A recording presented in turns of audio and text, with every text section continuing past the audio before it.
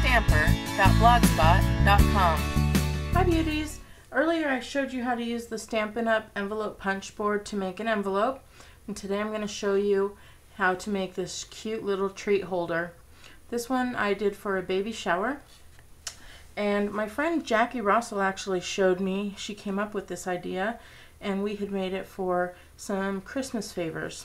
And so let me go ahead and show you what how I do it, and I'll give you her dimensions as well. So very easy. You get a 4.5 by 4.5 sheet of designer series paper. You get your envelope punch board, and that is not on here. So what we're making is not on here. You can come up with so many great ideas. This was just one. She had come up with about for sure 5 different ideas, if not more. But this one was really cute. And so what you're going to do is you take your 4.5 by 4.5, and you're going to put your first line at a 1/2 inch.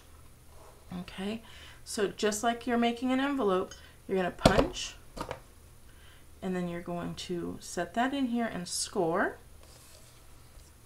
Line up just the score line, no more measuring, remember. Punch, score. Third time, punch, and score. And then the last time, punch and score.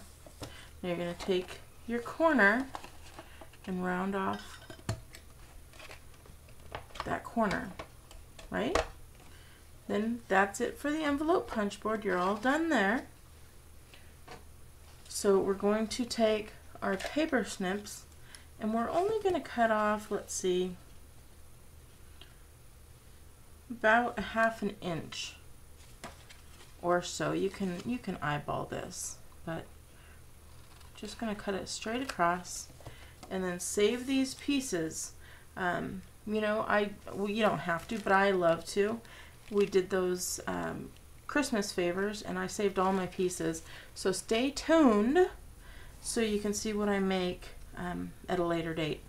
So we've got these pieces all done here, and all you're going to do is you're going to go along the score lines. And basically you're just making a little box for these treat holders, but it is so cute. So what we did is we took these little Dove chocolates, one of each flavor here, and they fit perfectly. Also the little Twix fit in here. Those little fun size Snickers type bars fit in here really well. And all you do is you fold this side, fold this over, and then you fold this side over. From there, you're going to take the ribbon that you decide, and I just used the Whisper White organza ribbon. You cut off about 8 inches or so.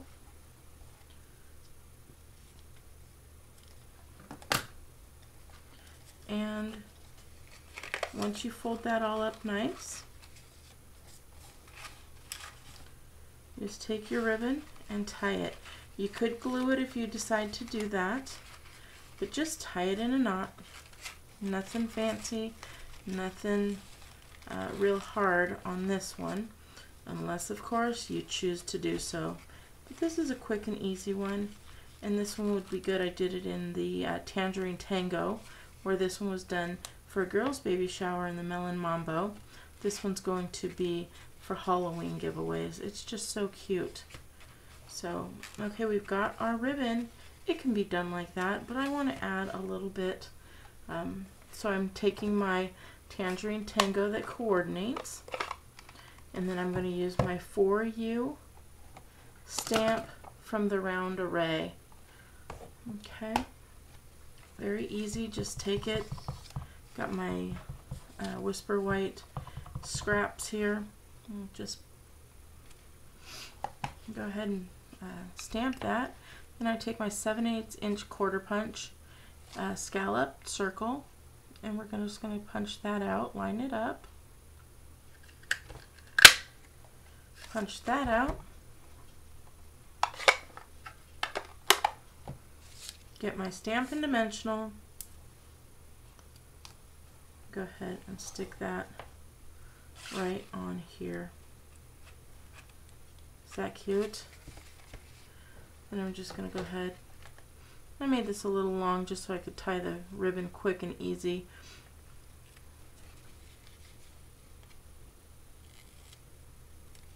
And then cut that down to size. I can keep it long that way, or I can twist it to go the other way, but I think that's cute. So there you go. There's this one for Halloween, and here's this one for the baby shower, and then the Christmas favors, those will be at the holiday extravaganza for WeStamp. If you're signed up for it, we'll see you there. Alrighty, great. Thank you for joining me, beauties. Visit me at BeautyandtheStamper.com to order any of the items that I used here today. Have a great day. Bye. For more tips and techniques, visit BeautyandtheStamper.blogspot.com.